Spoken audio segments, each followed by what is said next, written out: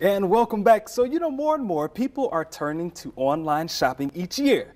But that doesn't mean that Black Friday is dead just yet. Many stores still offer those incredible deals, and customers would do just about anything to skip the line. Check this out. This Walmart vest went viral on Twitter, saying it would allow you to walk into any Walmart and leave with whatever you could carry.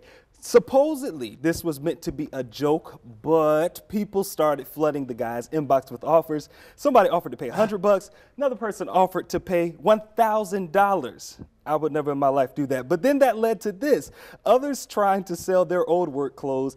Now, I don't know what's worse, being caught shoplifting or paying a stranger on the internet $100 for the world's latest flattering, or I should say least flattering accessory.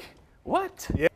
But don't the employees at the Walmart know who works with them? That's what I'm saying. So you saw like one person had a Best Buy uniform, another person had a name tag. Target like, name I know you're tag. not Austin. I don't know who you are. You've been working here, and I've never seen you a day in my life. Doesn't look. Did you get out on it yesterday? After no, Thanksgiving? No. Do you do that? No. Did you? No. I plan to go today, though. Yeah, later today. Anybody Early have afternoon. a vest or a No. tag? No. Okay. Well, I guess. Hopefully the lines will be gone. Yeah, but right.